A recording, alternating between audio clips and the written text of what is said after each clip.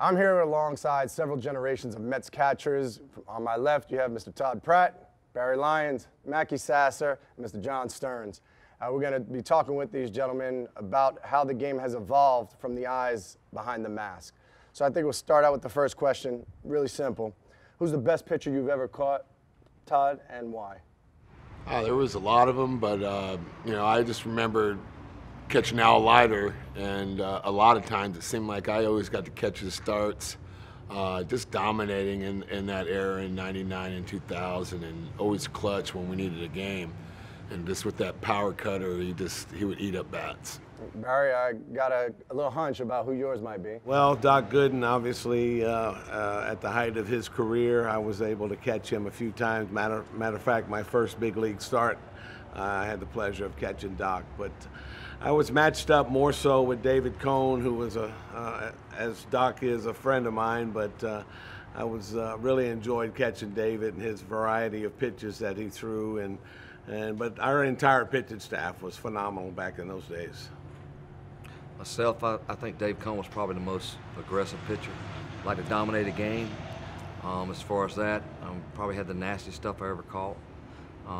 As far as power, it was Randy Johnson. When I went with Seattle for a couple of years, he just dominated a game from both sides of the plate. He just overpowered guys. Obviously, Tom Seaver. I was a rookie in '75, and Seaver was still dealing for the Mets.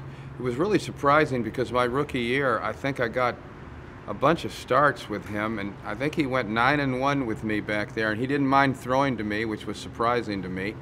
He threw fastball, slow curve, he had a little cut slider and a changeup, mixed everything up, threw about mid-90s, and just was incredible on the mound, the best pitcher I ever caught. Mackey, how has the game evolved, particularly from the catcher's point of view? Well, I think, as far as a catcher, I learned how to catch in the minor leagues. I played shortstop in college, so I learned a lot at the level that I need to learn at was Major League Baseball. I think the thing that made it so easy for me was they throw a lot of strikes. The guys know what they're doing with the ball.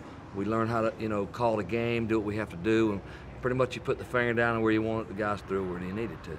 Todd, you've gone into coaching. What have you seen happen on that side? I think analytics has really helped us on the receiving end.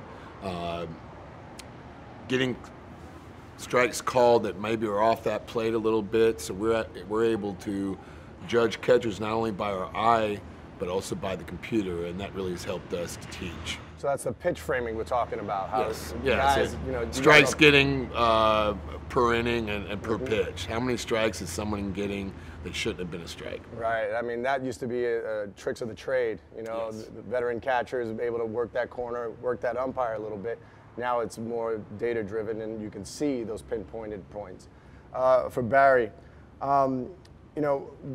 do you think the game is evolved, and is too much information too much?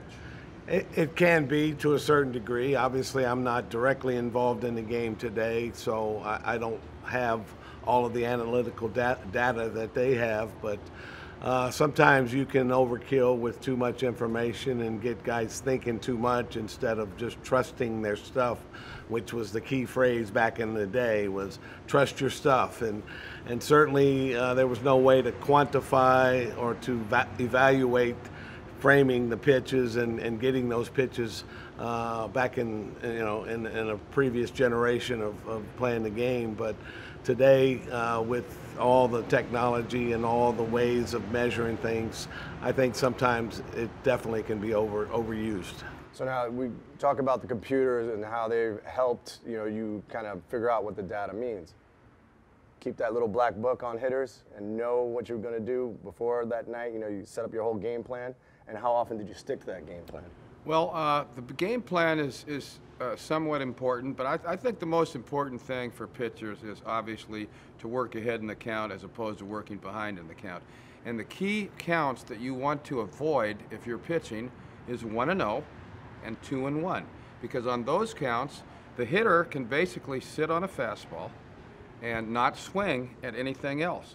So if we go 1-0 to somebody, now if I'm hitting and I'm 1-0, I'm going to sit on a fastball. I'm not swinging at anything else. And now if we throw a strike and where we miss with it, if we don't throw a fastball there and we throw, Now it's 2-0. So especially, and then also on the 2-1 count, which we want to avoid, we I mean, the hitters are looking for a fastball right there. So you want to be able to, when you're calling the game, if you can stay away from 1-0 and 2-1, you're probably going to have a pretty good game pitched by that pitcher and calling the game that way.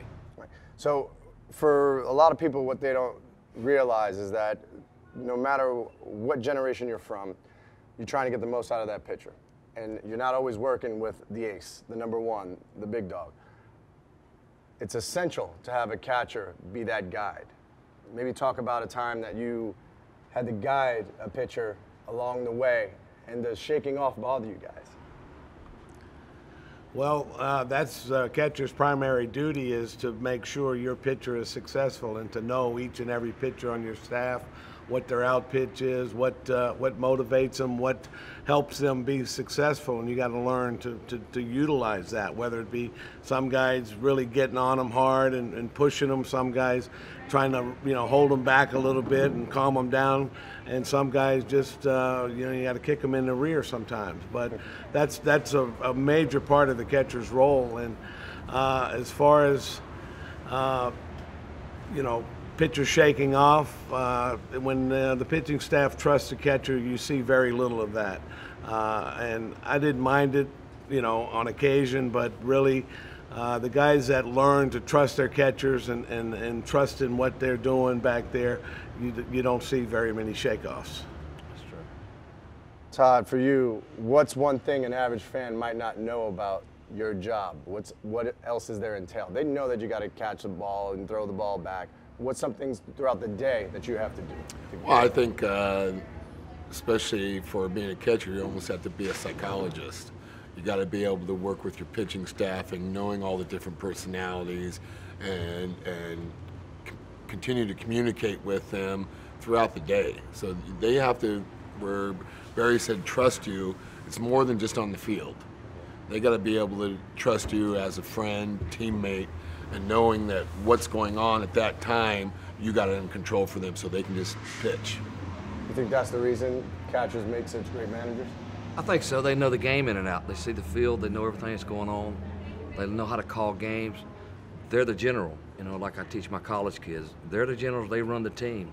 And that's what we try to do, is run our team, know what's going on out there, who we need to put in different places. But the main thing, like you said, is it's about the pitcher. We try to make suggestions for him, and if you don't want to throw it, then that's fine. But we should know what he wants to throw if we've been catching him long enough to know what's going on. Then there might be certain situations where he might not have that good stuff that day. So we really got to work our butts off to do what we need to do. And the one thing a lot of people don't realize is, you have to have confidence in your pitcher, like Barry said. That guy on third base and wants to throw a ball in the dirt, you have to block that ball. You have to have his confidence to be able to throw the pitches you need to throw. So, but from a catcher's point, I mean, the main thing is being on the right page with him before they get ball game, I think. Just knowing what we're doing and how we're doing it. Now, you guys obviously know your craft, blocking balls, holding the running game, helping that pitcher along on the offensive side of things. Would you rather get 2 hits in the game and an RBI, or be able to get that pitcher through a big jam and be able to help the team win? Well, the primary role is the defensive aspect of it. So a catcher that doesn't take pride in working his pitching staff and working a certain pitcher through a good game. I mean, the 2-1 game that you made pitches when you needed to and got out of potential big innings and won the game certainly is gratifying for the catcher and not very obvious to the average fan. But the pitcher knows, the pitching coach knows, and management of the team should know. Sometimes they don't and don't appreciate the catcher enough. But yeah, we all want to go 3 for 4 and hit a bomb and drive in a couple of runs, sure. But defensively, that is the primary role of the catcher, and anything that you can get offensively is a bonus, but obviously there's been a lot of great offensive catchers in the game, but the catcher's role, once again, is defense first. Any little tricks of the trade about working with an umpire? How can you get, you know, every umpire has their own zone. So you talk about now maybe getting robot umpires and having a set zone. One of the crafts is knowing that umpire as well. Well, I think you've got to come out and I tried to make friends with the umpire. In other words, just talk to them a little bit. When you come out to open the game up, say hello, how you doing, what's going on, what's happening. Let them know what's going on in your life, and just do it a little bit at a time. So you create a relationship with the umpires. And if you're catching a lot, you can do that. I mean, you have these guys, and you're. I'm not saying you're going to get into a big conversation with them. Hey, what's going on with this? How's your son and how's your family? But just saying hello to them, basically, and showing them respect will get you that edge that you need to get that close pitch that might be, you know, you set the glove up 2 inches off the plate and he hits it strike, you know, as opposed to him calling that pitch a ball. So, you know, you try to work,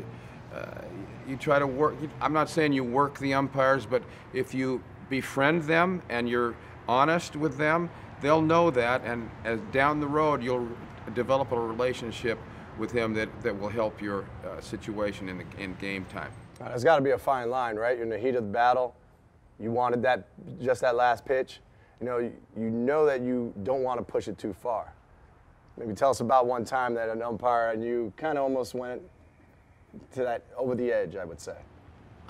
You know, I wasn't friends with any of them. So, I mean, because at the end, they're going to get me at the end. But there was mutual respect, just the way that how I handled and worked there. To get to the question, I believe it was one time I was with Philadelphia, and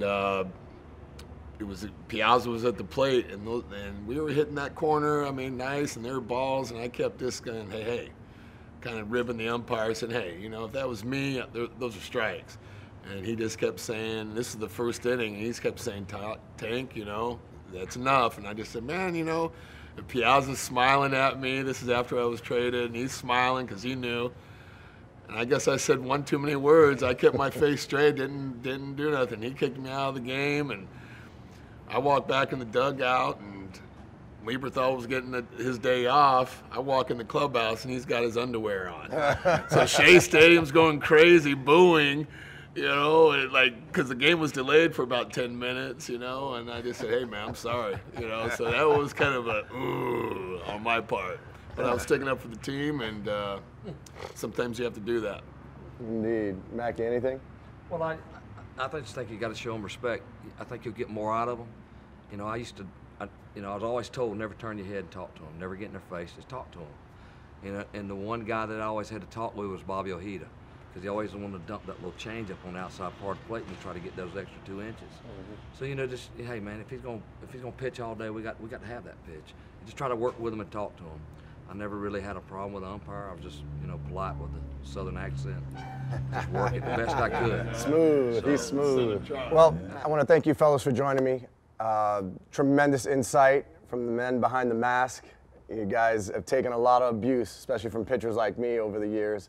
And I want to thank you for your service, because indeed you have made us all a little bit better. And each time out, the pride that you take in that aspect of guiding us pitchers along and controlling the game makes you as great as you are. So thank you guys for joining me, and thank you guys for watching.